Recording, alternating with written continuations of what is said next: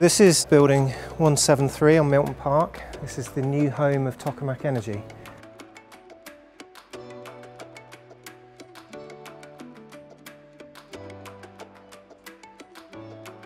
So when we were last here, this was completely empty. We've had quite a lot of activity putting in new mezzanine structures for our power supplies.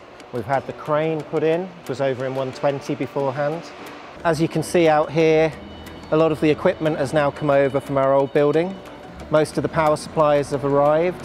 ST40 itself, the inner vacuum vessel you can see over there in the corner, actually looks quite small now in this new facility. It's amazing how much more space we've got here. The wooden boxes that you can see over there, they are the neutral beam system, which has recently arrived from RFX in Italy.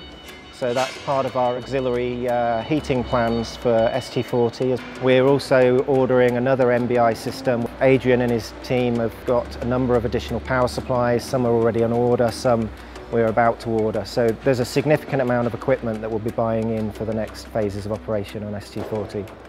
One of the things is a new centre column. So this centre column has got a solenoid wrapped around it. So we'll get higher field with this centre column. And we'll also be able to drive plasma currents, higher plasma currents and plasma currents for longer. Although the ST40 device will stay the same, effectively the same size, all of the external equipment will go up by a factor of at least 2.